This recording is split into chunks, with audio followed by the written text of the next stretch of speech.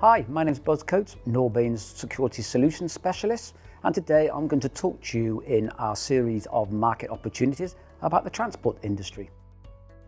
Now, when we talk about the transport industry, we shouldn't be sidetracked by big projects like HS2 or airports. There are lots of opportunities within the small and medium enterprise market. Therefore, growing your customer base and generating more revenue. And being a distributor, Norbain are very fortunate to see lots and lots of projects going on in the transport industry, and therefore that puts us in a good position to help you with your requirements. So let's look at a few areas what we see what's going on.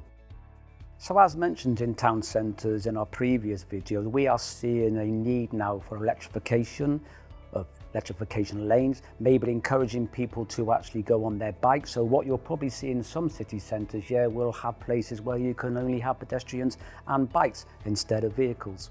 Obviously this will need protecting, and a way to do that would be to use video. And it's been well mentioned that bike theft is up considerably over the last few years, so where we expect people to ride bikes into city centres or town centres, we're probably going to have a call for more lockups, and we are starting to see that now with access control lockups, etc., coming into force.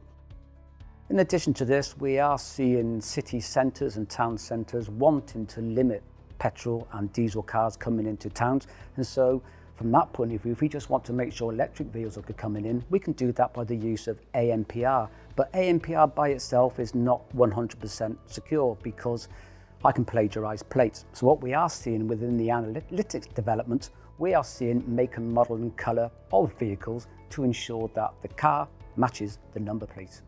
And when we're talking about analytics, what we are seeing is councils using more and more video analytics to ensure they do get the travel congestion flows, etc., all working for you in a better way. Another area to look at is bus and coach upgrades. Typically these have always been analog, but now what we are seeing in especially the last sort of 4 to 5 months, we are now starting to see genuine inquiries into going over to IP. And what they're looking at basically at the moment is using SD card recording on the cameras, and then as the buses come then back into the depot, they're then offloaded, uploaded onto servers. So whilst you're travelling, we are seeing a number of changes here as well. So typically in a taxi now, you will see CCTV cameras, not just to protect you, but to protect the driver as well. Take that onto trains, what we are seeing sadly is a bit of abuse for staff on board trains. So we're starting to see trials of people using body-worn cameras to make sure that anything that happens can be dealt with accordingly. And within transport, we are obviously still seeing the rollout of smart motorways.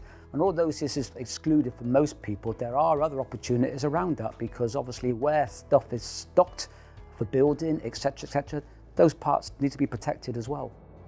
And I think this last bit that I'm going to talk about should be of no surprise to any of you experts out there in the field, and that is in the depots like your airports, bus stations, train stations, we are starting to see multi-sensor cameras used quite a lot in those areas, because open, wide, public space areas really do get covered well by a multi-sensor camera.